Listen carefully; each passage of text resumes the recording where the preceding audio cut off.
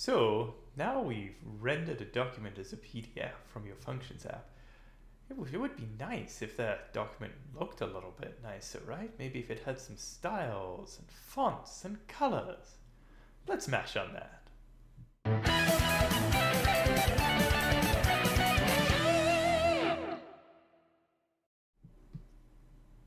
Hi everyone, and welcome to another episode of the Asp.Net Monsters. I'm Dave Paquette. We're here today with James Chambers and Simon Timms. Simon is going to be chatting with us about how to make our PDFs look better. Style them up a bit. I like it when you do the intros. You always remember to tell people our names. I never do that. All right.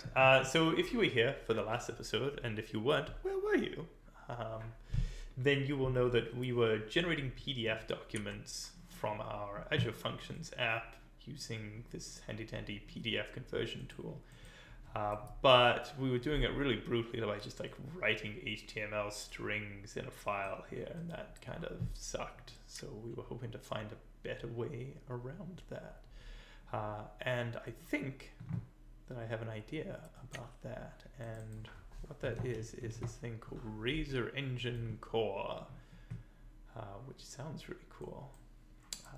Go ahead and install It's a fantastic that. name. It is. So if you have ever written Asp.Net, MVC back to maybe even version 1, the engine that is used to display HTML, to render HTML, is called Razor. And we can actually take the engine that runs that and extract it from this kind of standard web tooling and use it somewhere else. So this is a functions project, so it doesn't come with sort of full ASP.NET stack in it, but I can go and install that Razor engine and I can make use of that. So hopefully that ended up getting installed. It did.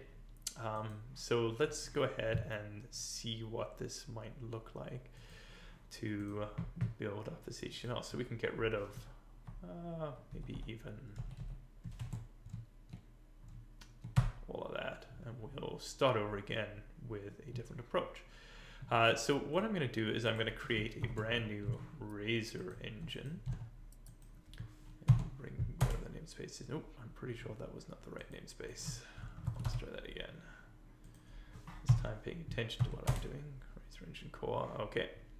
And then I'm going to pull in a template for this. So this could be a bunch of HTML that you just have in a string here, but I kind of feel like that defeats the purpose of this, and we probably want to pull in some information from a file. So what I'm going to do is I'm going to add a new folder here, and creatively call it views, and inside that I'm going to add a new item, which is just going to be an HTML page. So a template for that. HTML page, and we'll call that sample1. Okay, so that's just a standard HTML page, and we'll just write hi there, page in there. We'll explore a few more options about that once we get there. So I'm going to compile this, and I need to basically read that file in. So let's do a file.read all text from somewhere. This bit can be a little bit tricky, so I'm going to steal this one from my off-screen implementation here, but basically it looks like this. We're just going to go and find the template location on disk and read that in. Why is that still red? Oh, because this is a static class. It drives me crazy. All right, so we're going to read all the text here, and we're going to take that from something like path.join, get template location, and then views and sample1.putable. So that should hopefully read in our text, and we're going to compile that with our Razor engine. And then what we can do is we can just run our template now. So that just looks like template.run, and give that some sort of object model. We'll just do it like this: name equals name for now.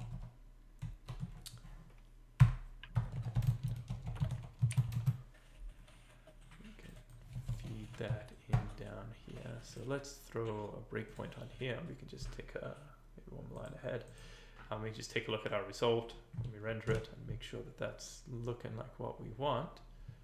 So let's kick that off. And we'll see where I've typoed. So that's just going to start up. All right, so let's refresh this page and see what happens. Oh, what did I do wrong?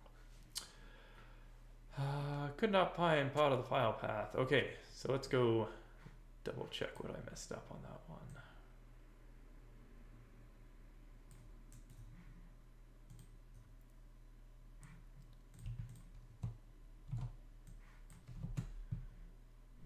Okay, so, oh, I know exactly what I didn't do. I forgot to embed that file in the project. So I'm just going to set this thing here to copy always on build, and we'll give that another try. So that was just tucked behind the video on screen there, but if you're wondering in Visual Studio, you just have to right click on that to go to properties, and then down below pick the compile options. Yes, sorry. For those following along at home. All right, let's try that again here. See how that goes. All right, so we've hit our breakpoint here. So we have in here a result, which just looks like that HTML page. We'll carry on. We'll let that render out to PDF. Okay, so we've got hi there from a page. But this isn't very exciting. So we'd like to make that a little bit more interactive. So if we go back over here, we can actually do like model.name.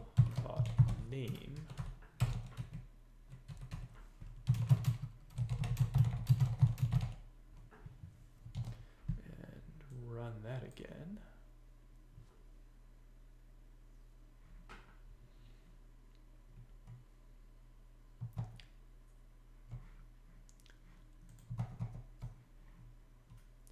And can you go back to the function really quickly there too again?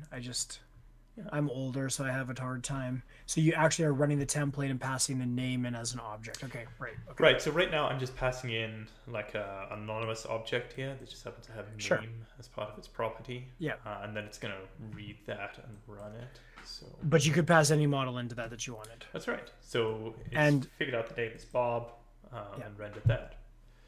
But yeah, you can pass anything in here. And of course, within this file, you can do anything that you can do inside of Razor. So we can do loops, we can do counters, we can, express objects, anything that we want to in here. Excellent. Okay, so in the last episode, we talked about maybe some trouble with custom fonts. Oh, yeah. Simon, just off in our chat there, I actually grabbed some code from Google where you can just embed a style and then use a style tag on a span, for example. So maybe that's something that we could try. Sure. So that style just needs to, I don't have to coach you through, but I'll just find. But he'll do it anyway. I'll do it anyways. So the style tag goes in the head of the HTML document. Okay, let's give this a try. Yeah, so the style tag goes in the head of the document. This thing here.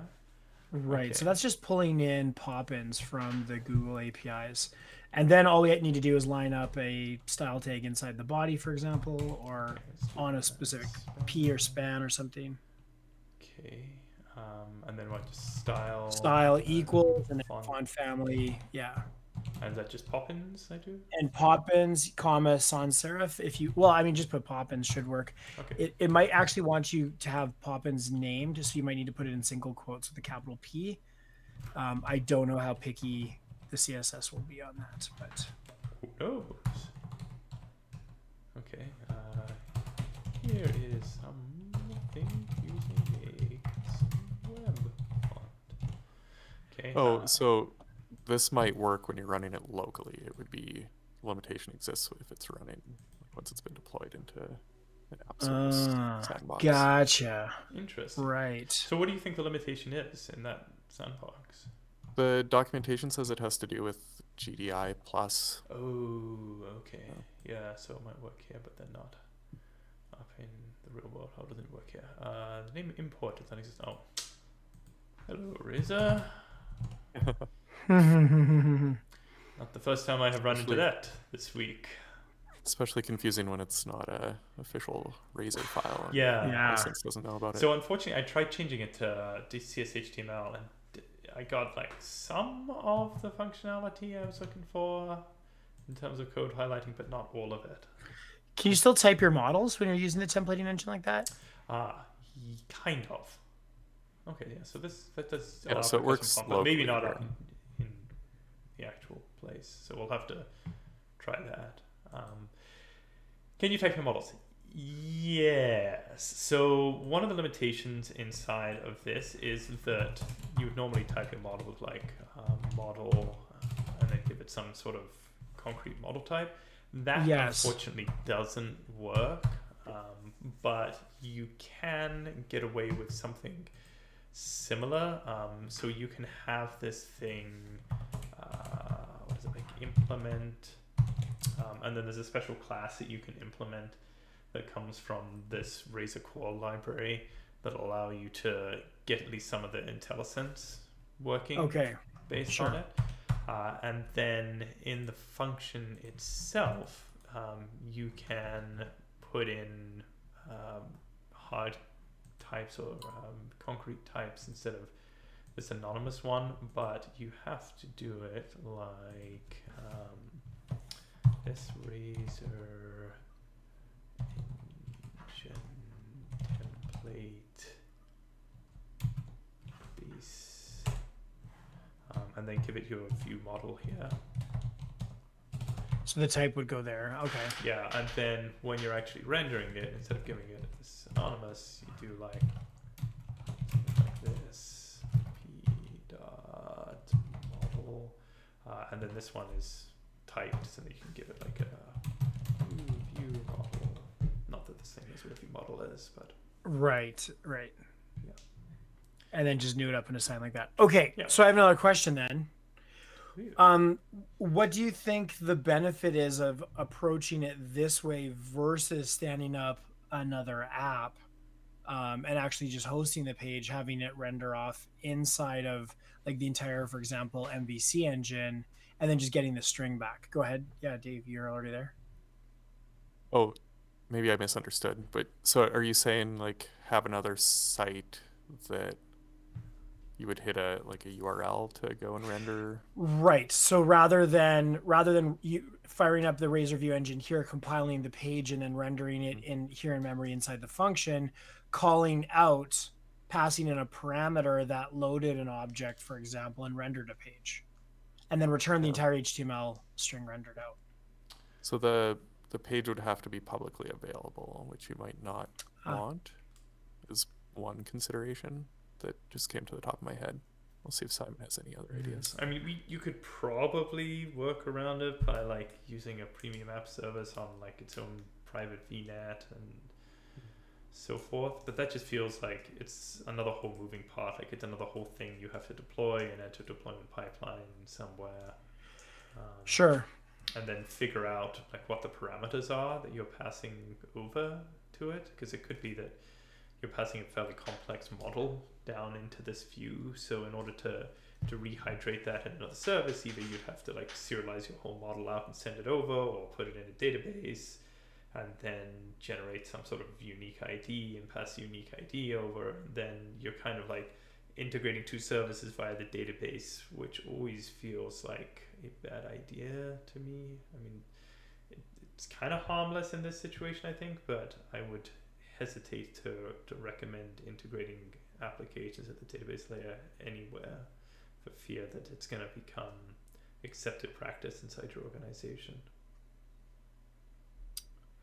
So I guess though, it would depend on whether what you're trying to represent is something that's already going to exist in a database.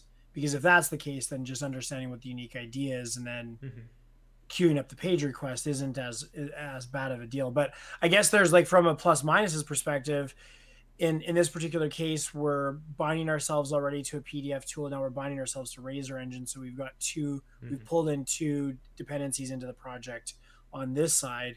But at the same time, we don't have to expose a public page or come up with some kind of token exchange for security, or you can avoid a lot of those other complexities that way. But then you don't have the development experience that you would have inside of an MVC app that you deploy to app services. So there's probably a lot of stuff to consider to make this call. It is, as with all things, swings and roundabouts. It's going to be trade-offs on both directions. So I guess make a decision based on your own project, what the right solution is for you. Yeah, but having more tools in the belt, I mean, you can't use a hammer for everything, right? Not everything's a coconut. Yeah, not everything is a coconut. Yes, some things are the leak crystal, and that is, hammer is definitely not the right tool for that. Awesome. Okay, well, thank you for another option for putting out PDFs in a little bit more fancy way, bringing in a view engine here, Simon, and we hope that you join David, Simon, and myself on the next episode of the Asp.Net Monsters. Remember to like, comment, share. Do the question thing down below. We're willing to try stuff on the fly, and if you follow that, hit that little dingy bell button, then you will get alerts when we publish new episodes here on the Asp.Net Monsters. We will see you all next time. Thank you so much. Bye. Bye. Cheers.